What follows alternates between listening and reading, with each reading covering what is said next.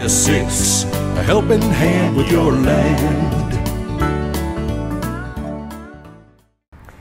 Neil from Essex here today with a little bit of a fun tractor video. I posed a question on some Facebook groups about a month ago for guys to vote on what their worst, most frustrating to use tractor attachment was. I'm going to run you through some of those here today. Our number 5 most frustrating implement to use is a 3-point hitch snowblower. Little surprised to see this one make the list too, because it is something that we actually sell quite a lot of, but I think I know where the frustration comes from. It is an implement that you need to fundamentally operate in reverse, which is a literal pain in the neck because you're craning your neck over top of the tractor constantly to be able to see where you're going. This is a really popular setup, actually, even up in Canada and areas that get tons of snow. You'll very frequently see 3-point hitch snowblowers used. They can be made a little bit more convenient to use by swapping out some of these manual controls for hydraulic options or manual attachments up here for your chute with hydraulic cylinders. They can be made better, but they are frustrating to use. We do put a lot of front snowblowers on tractors as well. Driving forward obviously is a lot easier way to do this than driving in reverse, but they are going to be nearly double the cost because the added complexity of the hitches and the drive line. So number 5 most frustrating compact tractor attachment to use is the 3-point hitch snowblower. The number 4 most hated 3-point hitch attachment is the 3-point hitch post-haul auger. The reason why these are frustrating is several. First and foremost, the awkward shape of this thing, the way that it hangs off the back of the tractor, makes it extremely difficult to install. It is a 2-person job at most times in order to pin one of these things up. It just is a frustrating piece to put on.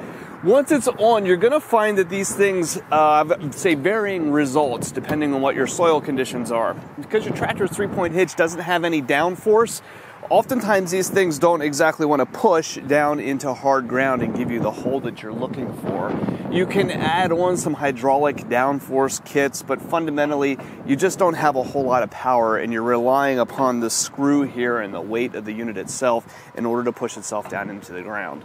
There are a lot of better options for these things. On small tractors now, we're starting to put some hydraulic augers onto the front of the machines with the popularity of skid steer attachments and front third function hydraulics. We're getting some more options now for guys who are really frequently doing post-augering that we can fit up to a small tractor. But the 3-point hitch post-hole auger can be really frustrating. Our number 3 implement is a 3-point hitch backhoe. Again, I didn't make these results. I was a little surprised how some of these came up. 3-point hitch backhoes, though, I actually don't even have one here on the lot in order to show you. They kind of started going out of style about 15 years ago, and most modern equipment doesn't use that style of attachment anymore. As things progressed in the industry, we started to see those backhoes actually damaging the tractors that they were attached to. And so the industry moved to a more modern subframe mount where the backhoe has its own mounting rack in the back of the tractor. I know why those 3-point hitch backhoes showed up on the list, though. One of them is the damage concern that we have seen tractors literally snapped in half by the weight of that backhoe jostling around in the back of the machine, but also because they're really difficult to put on. That large, heavy implement is really hard to manipulate onto the back of the tractor and get the 3-point arms around, and then often a stiff top link to go up there in order to hold that in. And then even once it's on, getting it good and tight on the back of the tractor, particularly if you have screw-type turnbuckles and stuff on your 3-point hitch, is really hard. And so that backhoe tends to just slop around on the back of the machine as you're using it. So that's your frustrating backhoe attachment. The number 2 most frustrating implement surprised me a little bit, actually, and that's 3-point quick hitches. I think there's a couple of reasons for this. One really is just that we, as an industry, might be overselling the capabilities of these things a little bit.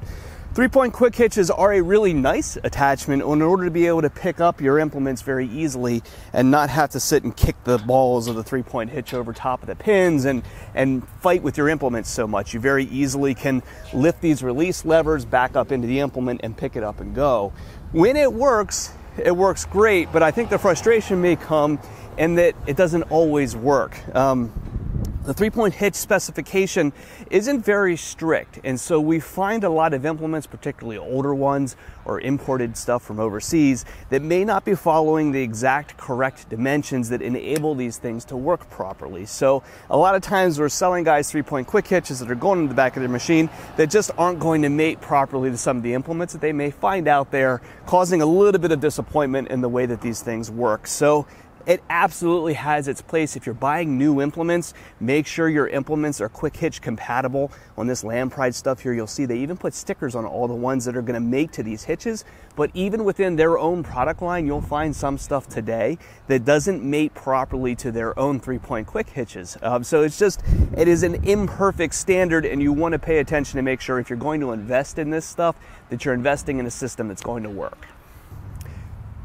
So far and away, the most popular option in the worst tractor attachments category was drive over mower decks, receiving 157 votes. Now, I may have fed the fire on this one a little bit because I very much am not a fan of drive over decks.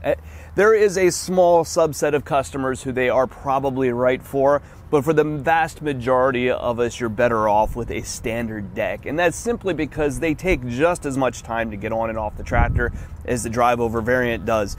There's also a real issue too of as the things are bounced around underneath your machine and linkages work loose and stuff moves around, that mower deck that used to go on and off real easy all of a sudden stops not lining up properly. And when that happens, it becomes much more difficult to get on the tractor than what a standard mower deck would be. So, man, the industry has been trying to do these things for 20 years. There's old tractors that have drive overs, there's new tractors that have drive overs, and nobody has ever come up with a system that just works consistently and reliably and doesn't give up lift height and a slew of other things. So number one on the list of the worst tractor attachments is drive over mower decks. So those are the results of the Facebook poll on the 5 most frustrating tractor attachments. This video was a little tongue-in-cheek, obviously. There are some very good uses and some very good applications for all of these attachments. But if anything, maybe this tells you that if you're looking at one of these pieces, maybe take a second look and make sure it's going to work out the way that you're hoping it will, right? Fundamentally, maybe we're just giving a little bit too high expectations to some of these things and the way that they actually go to use. So if you're in the market for attachments, you have parts or service needs for machines that you've already got, give us a call at Messick's. We're available at 800-222-3373 or online at Messick's.com.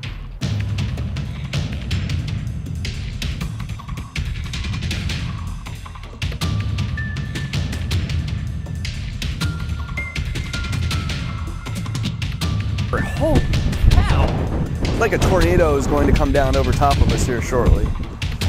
And it's rain. Guess they come out later.